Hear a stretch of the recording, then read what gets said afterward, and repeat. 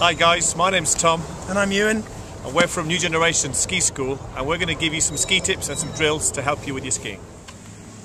Something a lot of people find difficult is dealing with narrow paths. You've got to make really tight turns and you've got to control the speed, and there always seems to be like an edge and you think, if I fall off there I'm going to go flying. So here's some tips to deal with the narrow paths. So the first tip, if you're not sure you're going to be able to make the parallel turn on the narrow path, is just to do a little bit of a plough right at the start. It's great for confidence.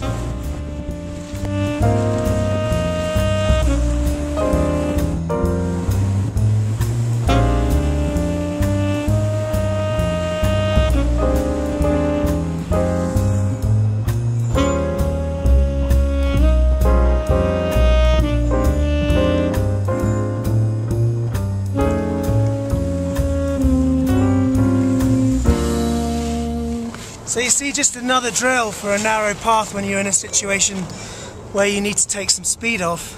I'm just scraping and turning my feet through the end of the turn, and it's quite a skiddy movement, exactly like taking the burnt bits off your toast in the morning with your knife.